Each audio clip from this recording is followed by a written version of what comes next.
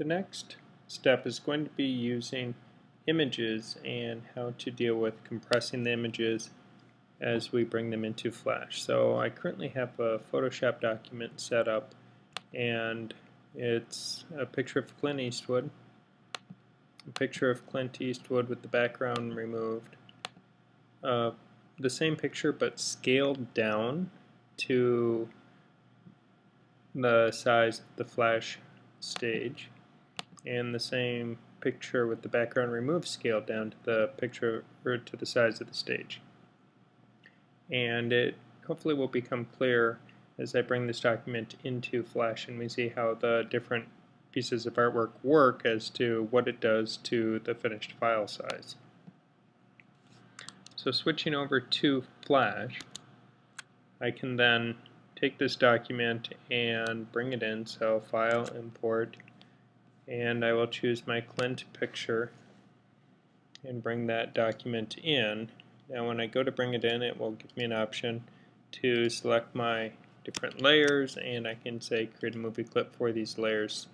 Now currently it's setting it at the default published setting, which is going to be 80 or 90% kind of JPEG style compression, so it's going to throw out some image information and make it a little bit smaller. So if I were to put all 4 files in my document and publish it like that compressed, it would be 202K, which if this were the banner ad would of course be 4 times my size. But if it were not to compress it, and if I look at the result there, it's almost 2.5 megs in size, so 2400K. So that gets to be a pretty substantial amount if we don't do some form of compression. So once I've selected that, I can bring the layers in. We can see the layers are over here. And at this point, what I am going to do is I'm going to select one of these layers and make sure that my height and width are locked together, and I will set the height to 400, and then set the next one and give it a height of 400.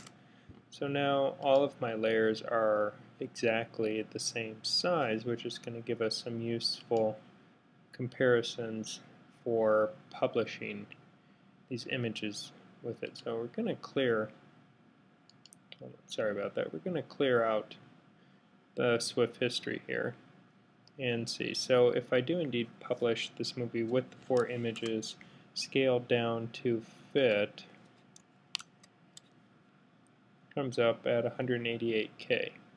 Now it's a little bit smaller than full size, because in the full size one, while the image was bigger, it was extending beyond the confines, so it wasn't really caring about that pixel information. So this is how big it is with all 4 pictures. And what I can do to make a layer not publish is I can convert that layer to a guide layer. So I'm just changing the type of layer that is here. So if we were to look at this and have no pictures, so they're guides, so when it publishes it will come up and there's nothing there. Now when I look at it, we'll see that's 538 bytes versus 188K.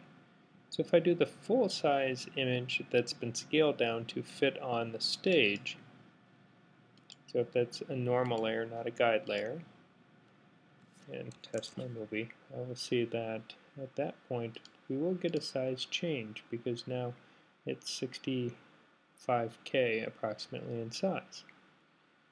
Now if I turn that back to a guide layer and show what happens if I use a scaled down version, so I scale it in Photoshop before I import it, so I don't make Flash scale it down. And if I test movie here, we'll see it still looks the same.